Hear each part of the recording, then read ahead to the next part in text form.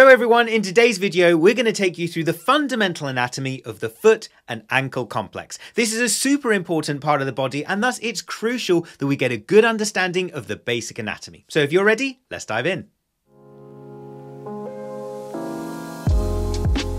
So let's start with the fundamental principles of ankle anatomy. So the ankle is effectively made up of two different joints. First, the talocrural joint, and second, the subtalar joint. Let's go through these individually. So first we have the talocrural joint, which is often considered to be the main joint of the ankle.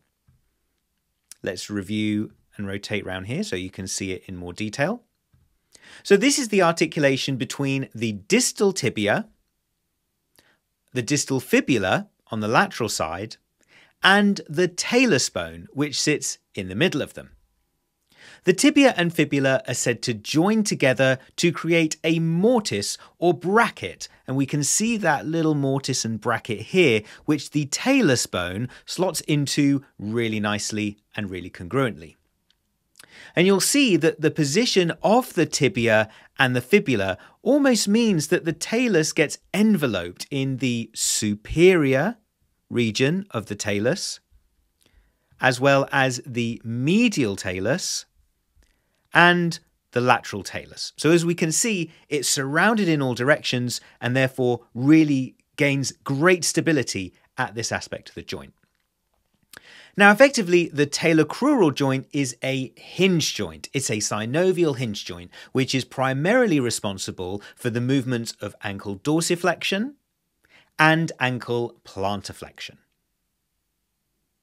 So the second joint we mentioned is the subtalar joint.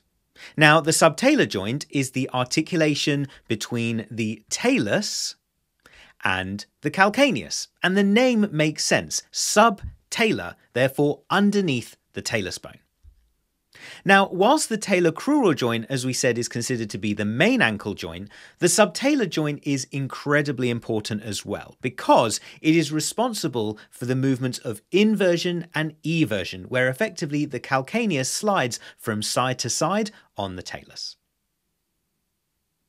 So next, let's look at the bones of the foot. And interestingly, there are a lot of similarities in the basic anatomy between the foot and the hand. So in the hand, we have the carpal bones, the metacarpals, and the phalanges. And in the foot, we have the tarsals, the metatarsals, and the phalanges.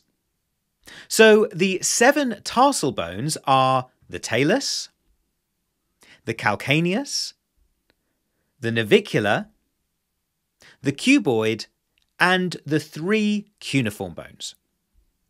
We then have 5 metatarsals, 1 for each digit, and then we have the phalanges, which effectively make up the distal digits.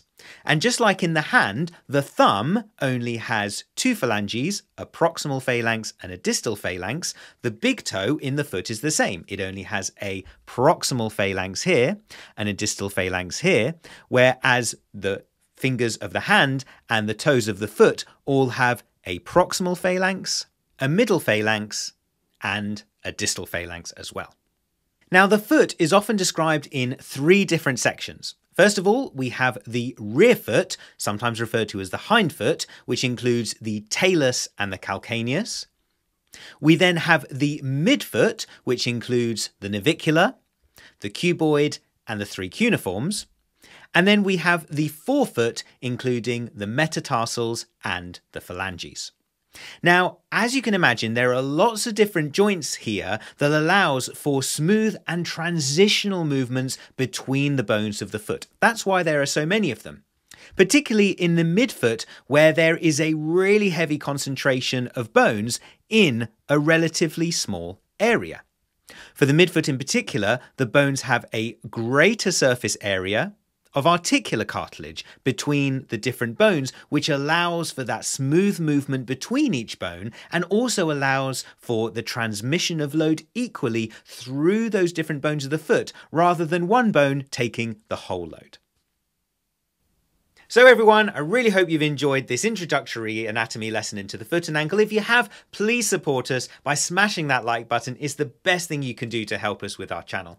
Otherwise, we've got amazing resources on our Instagram account at Clinical Physio and loads more on our website, clinicalphysio.com. Brilliant education for physiotherapists and physiotherapy students. My name's Khalid. Thank you so much for watching. See you soon here on Clinical Physio.